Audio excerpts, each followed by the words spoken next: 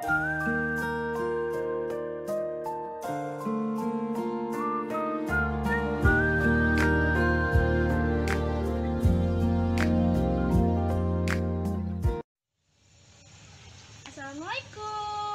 Hi, welcome to my video. I'm Nika Noviana Triningsih. I'm student biology at IAIN Palangkaraya. Here, I have flower. Do you know that flower have parts of flower? No. Okay, if you don't know, then here I will tell you of the part of flower.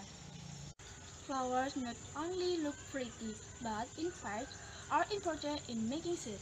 Flowers have some basic parts. The female part is pistil. The pistil is usually located in the center of the flower and is made up of three parts: the stigma, stele, and ovary. Stigma is the stick knob at the top of pistil. It is attached to the long tubular structure called the stele. The stele leads to the ovary that contains the female egg called ovule. The male part are called stamen and usually surround the pistil. The stamen is made of two parts, the anther and filament. The anther produces pollen. The filament holds the anther up. Other parts of the flower that are important are the petal and sepal. Petals attract pollinators and are usually the reason why we buy and enjoy flowers. The sepal are the green petal-like part at the base of the flower. Sepal help protect the developing bud. Flowers can have either all male part, all female part, or a combination.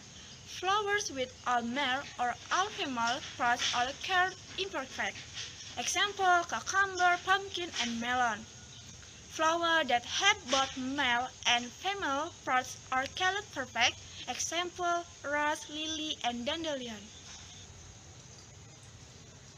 Okay guys, thank you for watching my video. I hope you like my video and see you next time. Goodbye. Wassalamualaikum warahmatullahi wabarakatuh. Annyeong.